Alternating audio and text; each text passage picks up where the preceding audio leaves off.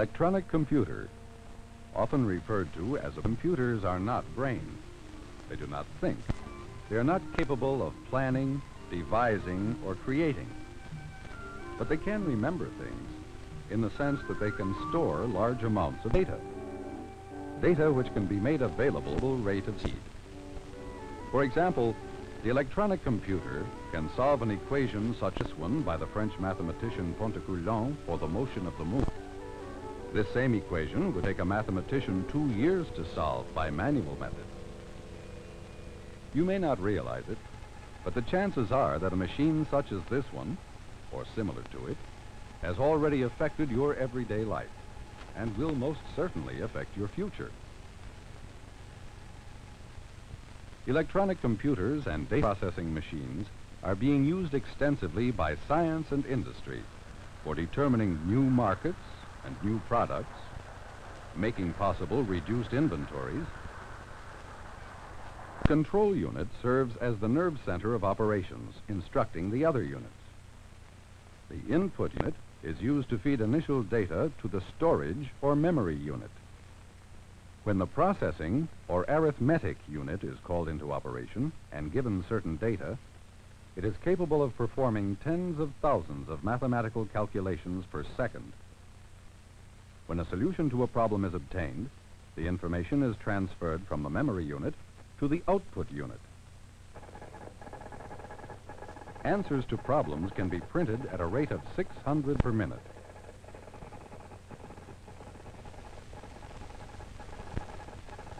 Electrostatic devices print answers at a rate of several thousand lines per minute. The chance of error in all these high-speed manipulations is extremely small. Computers can check their own results to ensure against errors.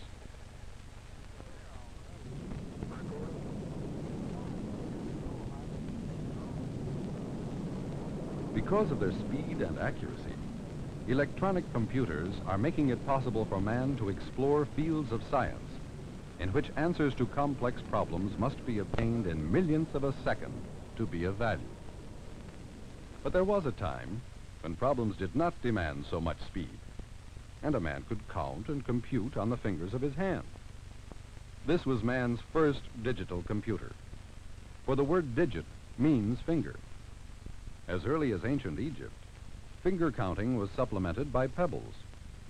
Pebbles dropped into respective trenches in the sand represented ones, tens, hundreds, thousands, etc. The word calculus, from which we get the word calculate, means pebble. Calculation involved the slow process of removing excess pebbles from one trench and transferring pebbles to another. This crude computer was the forerunner of the abacus. Instead of pebbles, beads strung on wires represented digits or groups of digits and resulted in a more maneuverable instrument. This type of digital computer is still used with great skill in parts of the Orient. With the advent of the machine age, mechanical devices were taking the place of the hand in manipulating digits. This Parmelee calculator of 1850 was the first keyboard adding machine.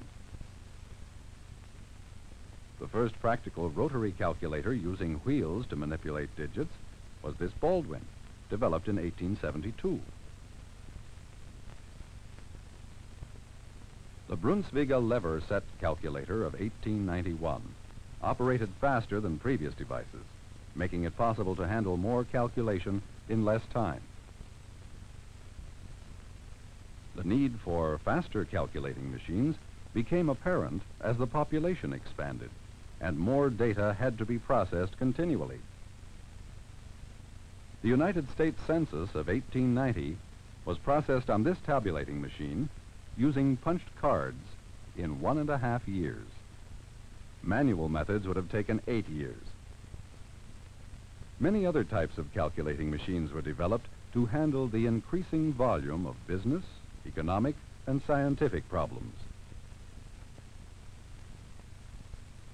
This early ENIAC electronic computer was used to solve problems in 2 hours that would have taken a mathematician working with a slide rule 100 years.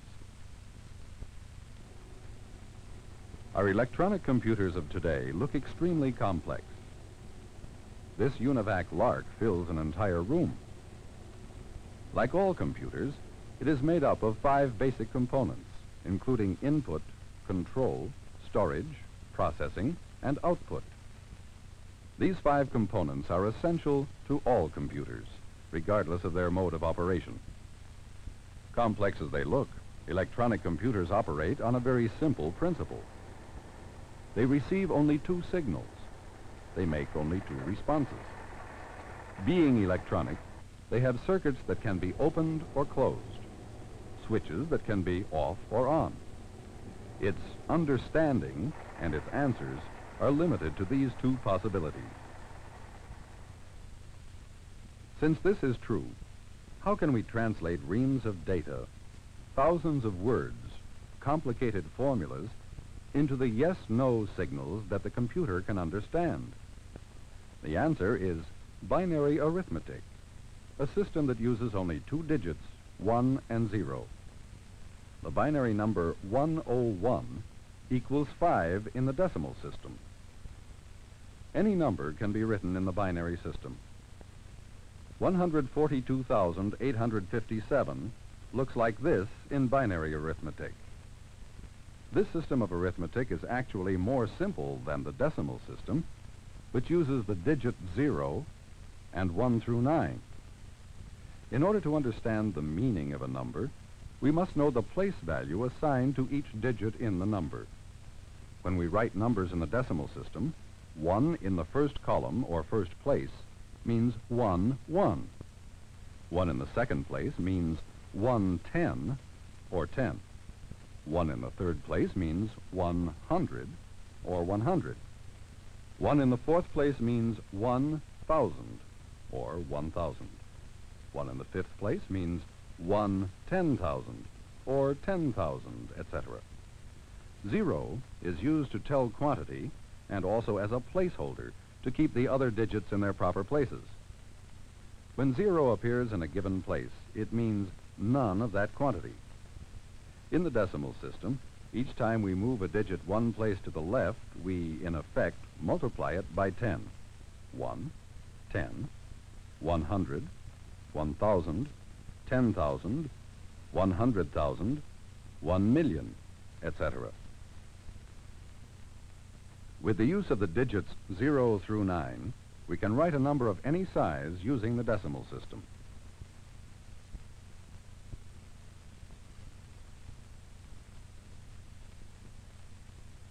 In the binary system, we use only 2 digits, 0 and 1. Each time we move the digit 1, 1 place to the left, its value is multiplied by 2. For example, 1 in the second place to the left represents 2. 1 followed by 2 zeros represents 4. 1 followed by 3 zeros represents 8. 1 followed by 4 zeros represents 16, and so on, with the value doubled each time we move the 1 space to the left. The zeros are used both as a number and placeholder. The numbers in between can be expressed by simple addition of the place values of the 1s in the binary number. 3, for instance, is the binary number 11, meaning 2 plus 1. 5 is the binary number 101, meaning 4 plus 1. 6 is the binary number 110, meaning 4 plus 2. 7 is the binary number 111, or 4 plus 2 plus 1. Closed electric circuits can be used to represent 1s, and open circuits, 0s. In this way, we can count as high as 7 on 3 electric circuits. With 4 circuits, we can count up to 15. The closed circuits represent 1s in the binary number 1111 and represent the place value of each 1, or 8 plus 4 plus 2 plus 1, or a total of 15. By adding more circuits, we can record any number we wish using binary numbers consisting of 1s and 0s. Circuits that are closed represent ones. Open circuits, zeros. Binary arithmetic is practical for most computers because they contain many physical devices that can exist in one of two states. Initial data, such as the account number and amount on this bill, can be read automatically by an optical reader and fed into a computer for processing. Another system used to feed data to computers is automatic reading of magnetic ink characters, such as these at the bottom of a check. If data is fed into a computer from paper or plastic tape, groups of holes punched in the tape represent decimal and letter symbols. The computer converts these groups into true binary numbers for processing and then reconverts to the binary groupings that represent decimal and letter symbols for output. Letters, numbers, symbols, the data to be placed in the computer, can also be encoded on punched cards. Holes punched in the cards represent the letters, numbers, and symbols. This data can be recorded on magnetic tape by magnetic recording heads, whose poles may be north or south, corresponding to 1 and 0. The data on each punched card is recorded on a separate section of tape. The individual bits of information can be recorded in a very small space on the tape. The sections of information are called fields. Each field contains specific data of predetermined nature. Information to be fed into a computer is often encoded on cards, then transferred to magnetic tape for input to the computer. The cards can be recorded on tape at a rate of many hundred per minute.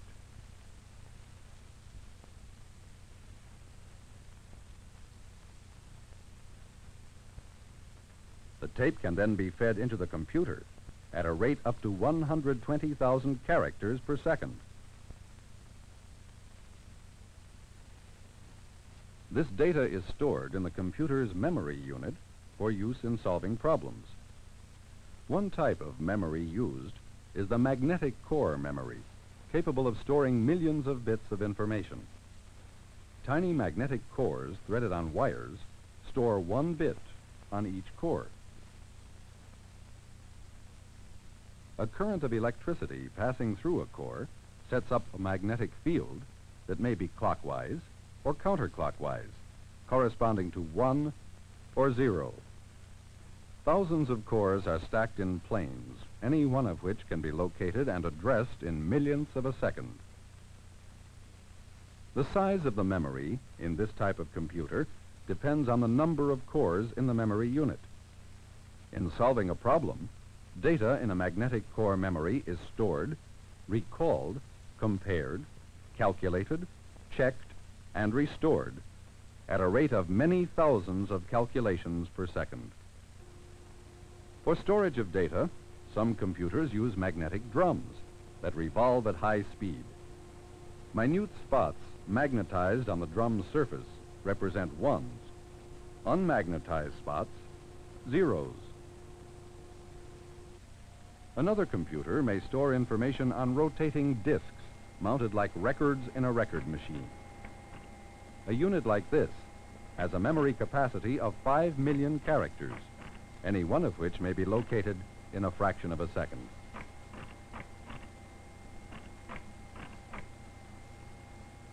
Regardless of appearance, all electronic computers operate on the same basic principle, using simple language of coded signals, signified by circuits that are off or on. Let's see how we tell the machine what we want it to do. The plan outlining the solution of a problem is called a flow chart. The solution is often prepared by 2 or 3 people: an engineer, scientist, or economist who knows the particular problem intimately, an expert in computer operation, known as a programmer, who can lay out the solution in computer language. This flow chart outlines each step for solving an inventory control problem. A mathematician is usually required who can outline a method for solving a problem in terms of mathematical equations.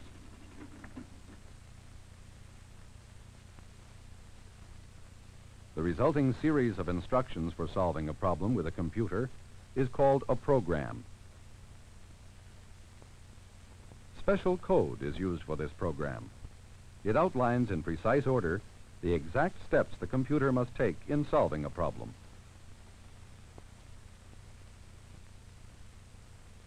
The last job of the programmer is coding, final translation of the program into instructions appropriate to the particular machine. Let's see how this problem involving stock inventory for a large department store is handled. Information about the thousands of small transactions that constitute the day's business is accumulated at the end of each work period.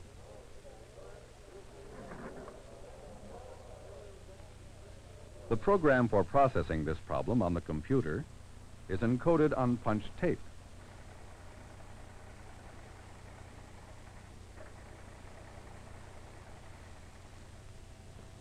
Information concerning the entire inventory for each department is stored on rolls of magnetic tape.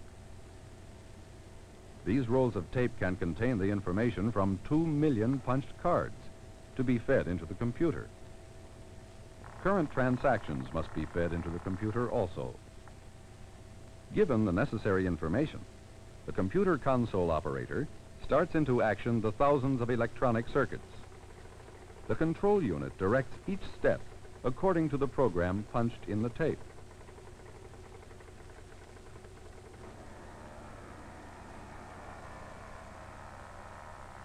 The magnetic core memory unit stores information on the thousands of individual cores. 65,000 characters of information can be stored in this memory. Thousands of electric circuits like these in the arithmetic unit connect transistors that act as switches. The transistors are seen here as silver cylinders in the center. The arithmetic unit computes total sales for each department against inventory revision of the previous day. An inventory of 5,000 items can be processed by this computer in 5 minutes. The result is a daily record of departmental sales, a revised inventory, and purchase requisitions printed out at 600 lines per minute, telling buyers what items to reorder before stock is exhausted. The reams of tedious paperwork and accounting by manual methods necessary to accomplish this task would take hundreds of clerks several days.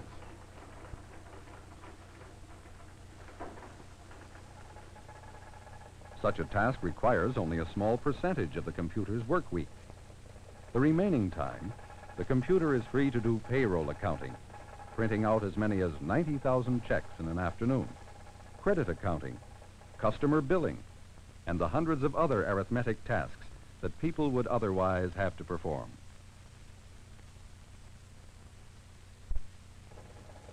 The electronic computer has extended men's minds and multiplied their thoughts, releasing people from tedious, routine tasks to become creative.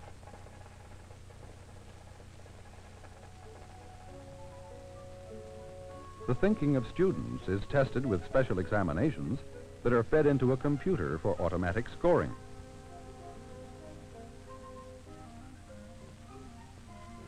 Computers are aiding medical research and developing new medicines.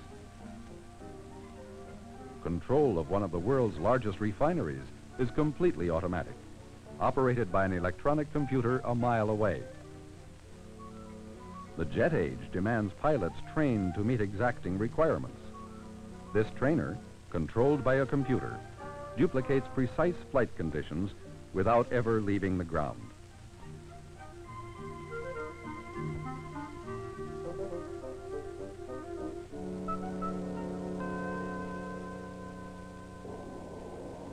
Airlines use automatic air traffic control to handle thousands of flights daily.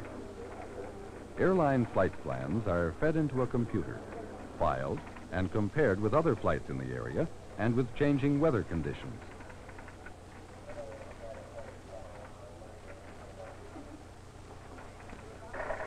Flight instructions for each plane are automatically printed out, giving altitude and course data. Should there be a conflict with other flights, a warning is sounded, and alternate courses are given immediately.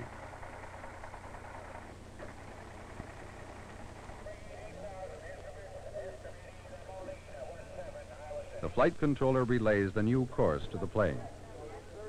Utah 18, have traffic northeast bound 12 o'clock, 2 miles. Advanced rocket design and engineering would be impossible without the aid of many computers. New design features are simulated and studied on digital computers before building expensive models.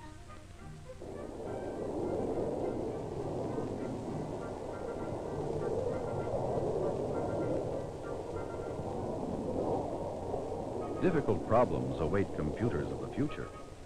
Areas of science present problems so complex that today's computers would require years to solve them.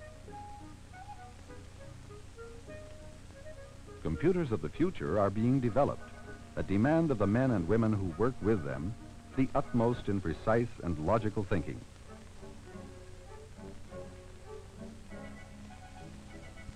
To meet this challenge, young people must begin early to develop a foundation of understanding basic mathematics and science principles.